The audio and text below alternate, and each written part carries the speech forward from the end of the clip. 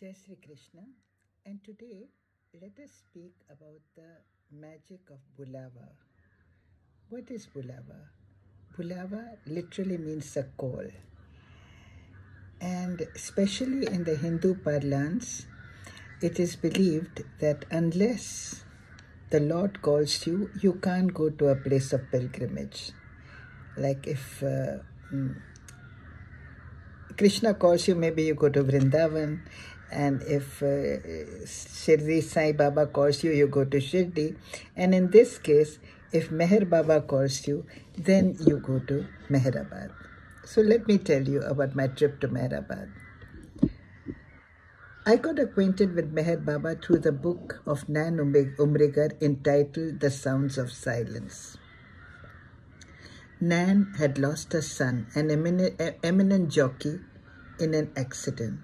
Soon after, her dead son, his name was Karl, resumed contact with his mother and wrote of being under the divine presence and grace of Meher Baba. Nan recounts in the book the various messages that came from her son and her experiences in Meherabad. Since then, I felt a keen desire to visit the place. I had since then had the desire to visit Meherabad, it is a colony near Ahmednagar, which is approximately a 2-hour drive from Pune. Last fortnight, this is obviously, I'm speaking about last fortnight from the point that I had written this particular note, but this probably was, in my mind, maybe 7, 8, 9 years ago. So here I say last fortnight I had the opportunity to visit the place. Maybe it would be better to state that Meher Baba called me, and that is what is a Bulava.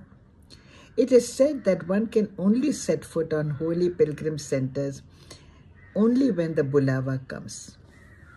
Meherabad was serene. The pilgrim center was comfortable.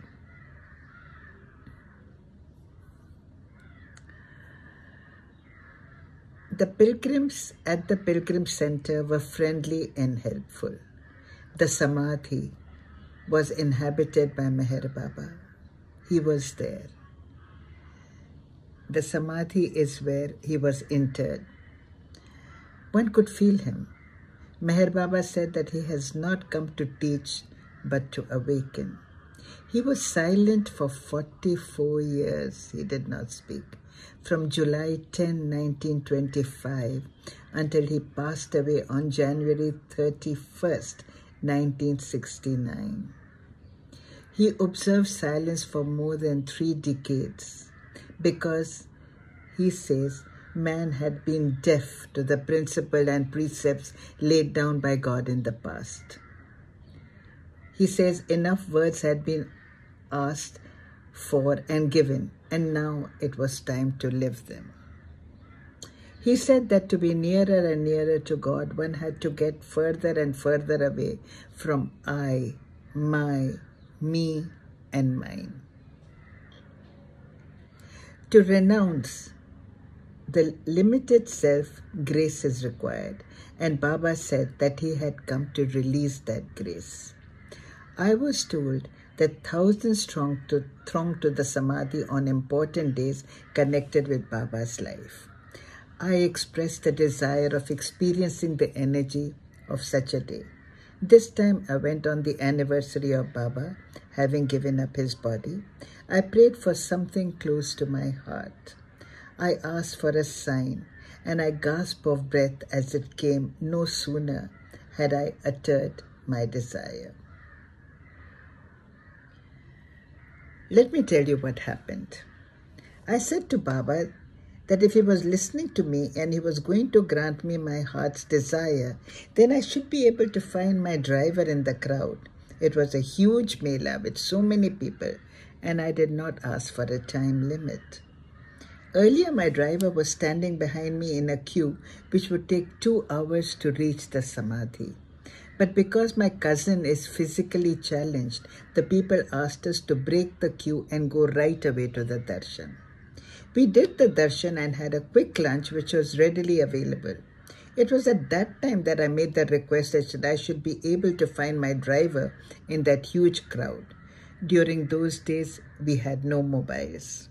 No sooner had I uttered my desire that my driver kind of emerged from the crowd. When I asked him whether he had done darshan, he said he had, but how? The time element just did not add up. It was supposed to be 2 hours to the darshan. And I had just left, maybe had a quick lunch, so within 20-25 minutes, I had seen him and he had said he had done darshan. The time element just did not add up. But they say that in the spiritual world, the concept of time does not exist. Now I had another wish, that the next time I came to Meherabad, I should be accompanied by Nan. You remember Nan, the one who had written the book,